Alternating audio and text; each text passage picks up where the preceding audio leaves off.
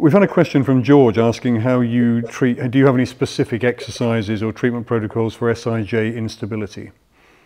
Yeah, loads. So if you think about it logically, George, okay, what we want to try and achieve is frontal plane control. Let's keep it as simple as that initially. Of course, we want sagittal and transverse plane, but let's keep frontal plane.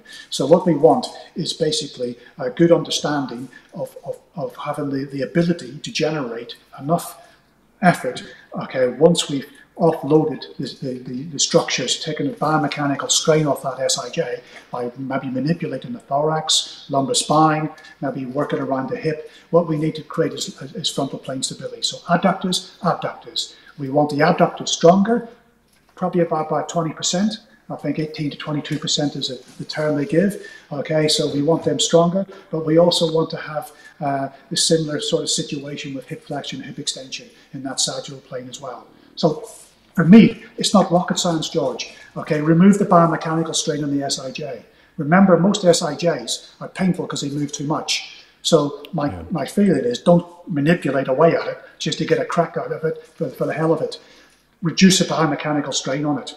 Okay, that might be from spinal manipulation, might be from manipulating symphysis pubis, might be from working specifically in the musculature around the pelvis and hips as well.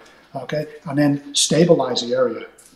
One of the things I sometimes do is I talk a lot in my book about symptom modification techniques. And this is a thing that I've taken from Jeremy Lewis for assessing shoulders.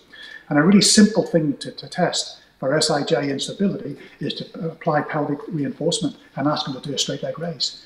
And if it makes it better, then you know you need to generate more activity in those muscles. Or you know you need to maybe try and provide a strategy like an SIJ belt or some kinesio taping or something like that to try and give them a get out of jail free card to allow them to get over that stage where they start to get a little bit stronger.